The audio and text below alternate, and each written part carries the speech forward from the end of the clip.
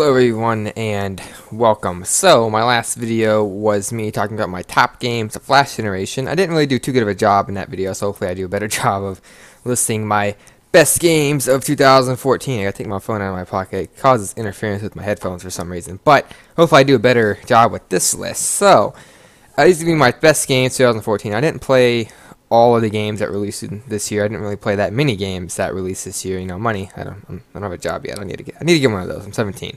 I need to obtain a job.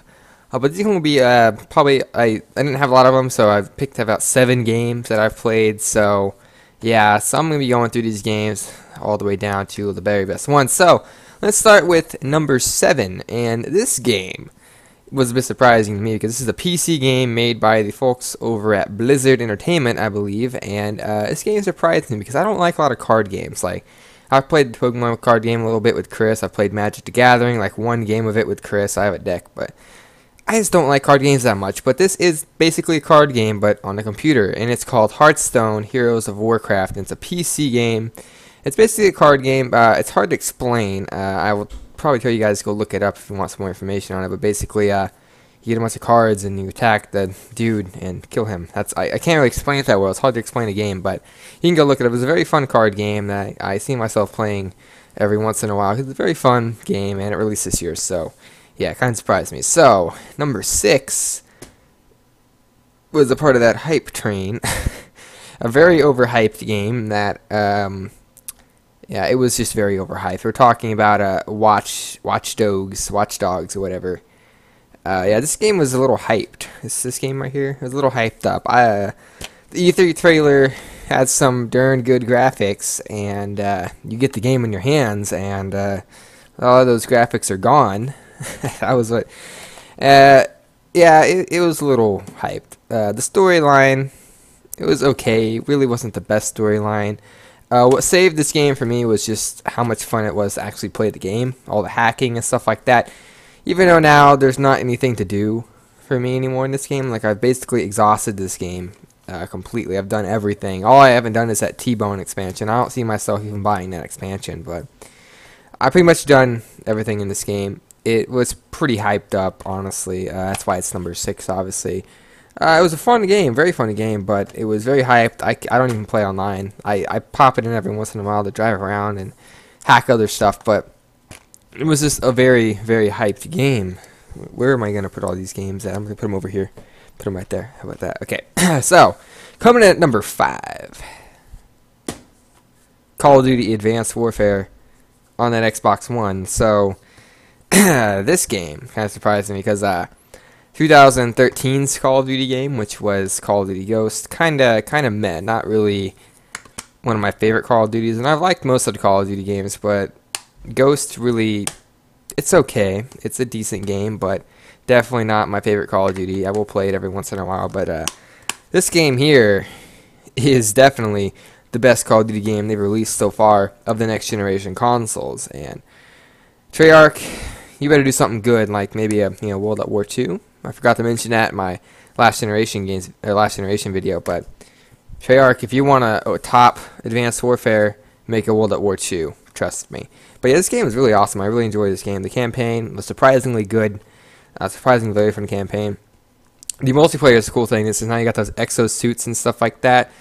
It's very fast-paced multiplayer now. It's even faster than before. It's just very fun. I mean, it feels kind of like it's going to be that Call of Duty 4 of these consoles. You know how Call of Duty 4 was that last great Call of Duty game.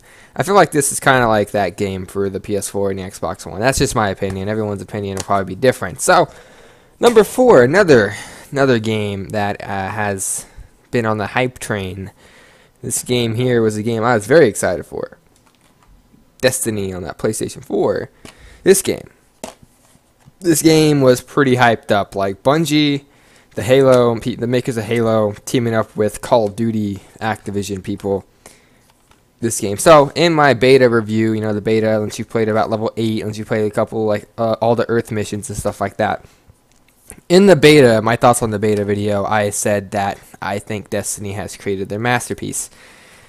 I still think this is Bungie's masterpiece game. Like, The story kind of lacking a little bit. Even I think I bought both the expansions, that expansion pass. I don't know how much the story that's going to add, but the story is a little bit lacking. Like there's a lot more they could have told about the storyline to get people more immersed in the game. But what takes this game is just the gameplay in general. Is why I think this game is Bungie's masterpiece, because they took all they've learned from Halo and put it together with a bunch of games like Borderlands and all that, with the looting system and the RPG elements and stuff like that.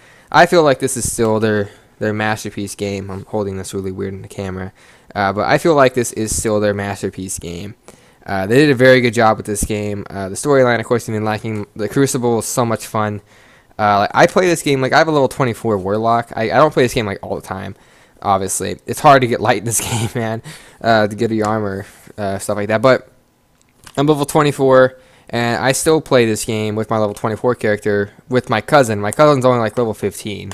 I still play this with him, even though I don't earn any XP. I still am able to like upgrade my guns and all that, and my armor. It's just so much fun. It's killing everything in Destiny. So I feel like this is their masterpiece. Coming at number 4, Destiny. Good job, Bungie. Activision, I guess they're okay publisher. I don't know. Number 3, though. I haven't played a lot of this game. I hate to admit it, but this is number 3, and I still haven't played that much of it, because I don't play a lot of handheld games all the time, because I got a lot of these PS4 and Xbox One stuff I play, but I'm going to start playing this a lot more. I need to, because this game's freaking legit. It's coming at number 3, Pokemon Omega Ruby. This is like my top game, I think, for 2014, and it lived up to that. It's a very, very, very awesome remake of the Pokemon Ruby, which is my favorite Pokemon game to date. This is just a very beautiful game, especially for the 3DS. It's basically just like playing through Ruby again, but it's on the 3DS and it's better. It has the primals and all that. I need to start playing this more. I need to tell myself that. But it is definitely awesome that they remade Ruby and Sapphire. So, yeah, that's number 3. So number 2. Ooh, this is going to be that controversy on this list, I think. Maybe Call of Duty being above Watch Dogs might be another controversy, but this is going to be a controversy. This game, if I can put this in the camera, Metal Gear Solid 5 Ground Zeroes, or Metal Gear Solid $30 Zeroes, or Metal Gear Solid 30 Zeroes, whatever you want to call this game. This game is basically the prequel to my most anticipated game ever. Metal Gear Solid, not ever. It's a game I'm very anticipated for. You might see it in my next list. Anyways, this is like the prequel to it. $30. This is a $30 game, I believe, and you get basically. I beat the main storyline in about an hour, and then there's all these extra missions. So a lot of people were saying that this game was not worth $30. I feel like it kind of was worth $30 because the mission took an hour, but there were the extra missions. But the one thing that I keep coming back to this game, because I still keep playing this game. Not only is Metal Gear Solid my favorite franchise of all time, not only is this game freaking awesome, but it's replayable. This game has a decent amount of replayability to it. I can go back and replay all the missions and use different guns and use different character skins and generally have a lot of fun. Take different approaches to the missions and stuff like that. I can have a lot of fun. So when Metal Gear Solid 5: The Phantom Pain comes out, I don't even know. That game is just going to blow every other game out of the water when it comes out. I believe it comes out in March, maybe only a couple more months, and then we'll get the amazing Phantom Pain. So let's move on to number 1. So number 1 was a bit of a surprising game to me. Now, you guys might be saying, why wasn't Grand Theft Auto 5 on your favorite game of last generation? Why was GTA 4 on there and not GTA 5? Well, that's because my number 1 best game of 2014 that I've played is the remastered version of Grand Theft Auto 4 on PS4, obviously, because that's what I have it for. This game came in full swing. Man, this game, not only was this game fun on the PS3, like I have a PS3 over there that I'm pretty sure is like dying. I think it's like a super modded used game. It's used from GameStop. I think someone tried to mod that thing, and I think it's slowly dying. Very slowly. It has like red lines on the screen to play games, and GTA, a lot of games lag on it. This game on PS4 is worth the purchase, even if you beat the game on the PS3 or Xbox 360. This game is worth the purchase because the first person mode, though, that's what warranted this game purchase for me, because it feels kind of like I'm playing a different game when I am playing in first person. It works so well with Grand Theft Auto, and the storyline's still awesome. The multiplayer, I don't play a lot of multiplayer. I mess around in single player usually, but this game, this game is definitely a good purchase for you guys. So I would definitely recommend buying this game. So I actually think I'm actually going to redo that last generation video. So it kind of, I guess, ignore maybe what I said in the beginning about it being bad, because I'm going to redo it actually. But thanks for watching. Hopefully you did enjoy. But yeah, this is definitely a top game of last generation. So thank you guys so much for watching. I still got one more list video after this, and that's going to be, I'm going to go ahead and just tell you guys what it is. You've probably already seen it.